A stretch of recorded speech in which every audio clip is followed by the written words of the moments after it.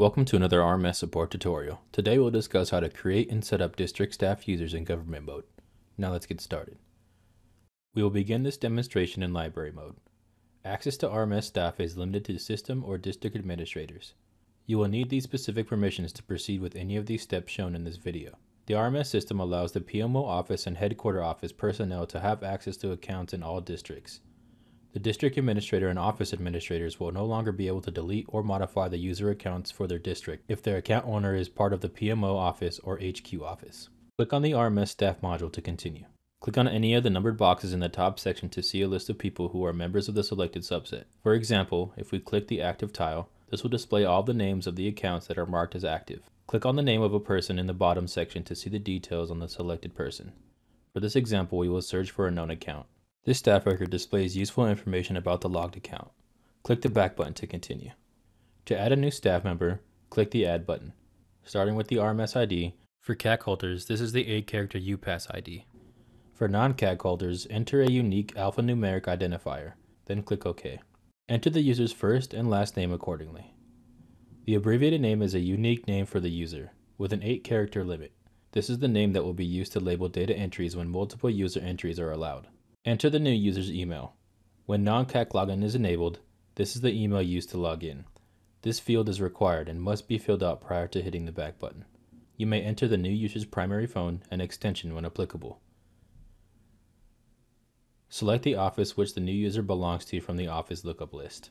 If the office is not listed, navigate to the local office module, then click Add in the office tree to enter a new office for selection. For this demonstration, our office displays accordingly. Click Cancel and head back to the RMS staff record. Search for our record and double-click to continue editing. Now let's choose our office from the selection menu and click OK to add. Select the new user's position from the district position lookup list.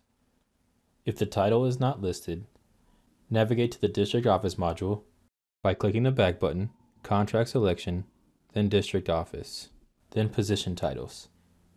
Then click the Add button. Since our contract already has the position title set up, we will leave this entry blank and return back to the RMS staff module to continue editing our record. Let's search for our staff record once more and double-click the record to edit. We can now select the position from the lookup menu and click OK to add. If the user has left the district, check the inactive staff member box. It is recommended to use this setting instead of deleting the staff that have departed. Deleting a user may affect data that this user has entered. Check this box to identify a user who is a USACE employee with CAC but does not belong to the district. Check this box to identify this person as a resource for assisting users in this district. Check this box to include this person in the mailing list from the RMS Center. Check this box to restrict this user's access to government estimates, regardless of other settings that authorize access to the Change Request module. Click on Add to input the new user's signature block.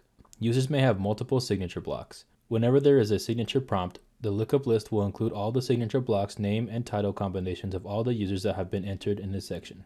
Use this area to authorize the user to perform actions that affect the entire district. Access can be limited or restricted to specific areas such as the district library or district office. District administrators are automatically assigned the same authority as full office administrators. To set up additional district admin rights, click on the blue box to authorize the user to perform the selected actions and read-write capabilities at the district level. Full district admin rights allows access to all areas of RMS for a particular district, including user roles and libraries. This selection allows read and write capability to the selected areas only. Check the boxes for areas which the user will be authorized. Be sure to assign these rights carefully since anything this user does here will affect the entire district. When there are multiple district administrators, be aware that the actions of one district administrator can conflict with the actions of another. Check this box to allow the user read-only access to view all data in contracts and libraries in the district. This setting also gives the user access to run summary reports.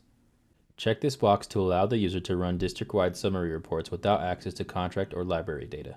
Use this area to authorize the user to perform actions that affect an office. His or her authority may be different in each office. Much like district admin rights, any changes made may affect the entirety of the office. Office administrators are automatically authorized full access with read and write capability to all contract modules in the office contracts. To set up office admin rights, check the Show All Offices box. All the offices in the district will be listed. Click an office to authorize the user to perform additional selected actions for that office. Check the actions this user will be authorized to perform. The Full Office Administrator Rights option authorizes read and write access to all local office modules.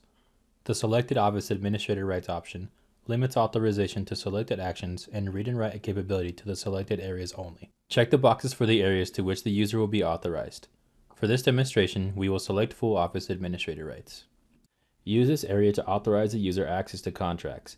Access can be authorized for all contracts in an office, groups of contracts, or individually. Just as previously demonstrated, click on Show All Offices, choose an office, select a user role, and either apply to all the contracts or selected contracts in the area. Use this selection when a user needs authorization for identical access to all contracts in the office. Use this selection when a user needs only authorization to access a subset of identified contracts. This access, however, must be the same for all identified contracts. Users can have only one role in an office. Click on the back button once to authorize access in additional offices. Use this selection when a user needs uniform access to all district contracts. Selecting district-wide will remove all the by-office contract rights previously set. Click on this box to remove individual contract rights. Previously set contract rights are removed and replaced with a district-wide role. Click on User Role to select a role from the Role Definition Lookup list. Select a role, then click OK. Now click the back button to save. In order for a user to access RMS 3, it is not enough to just enter the user into the RMS staff table. The user must also be recognized by RMS 3. This can be achieved by associating the user's CAC and/or email address with the record. Link staff record. Use this method when the user has a CAC and will need to access any other financial data module. The CAC ID is the 10-digit number found on the back of the card. Enter the user's CAC ID in the space provided, then click OK. The staff record will be linked to the matching RMS 3 login account the next time this member logs into RMS. Enable Non CAC Login. Select this setting to allow a user to log into RMS without a CAC. Login is accomplished by using the email address associated with the user and a password.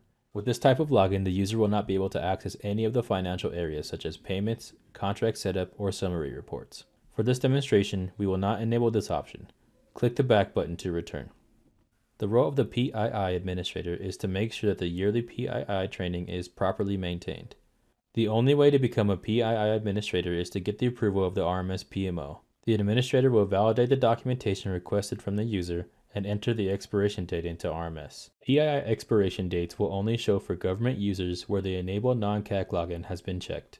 When all the information has been entered, click the back button to save the changes to the user's staff record. Lastly, the user will need to restart RMS to apply these settings.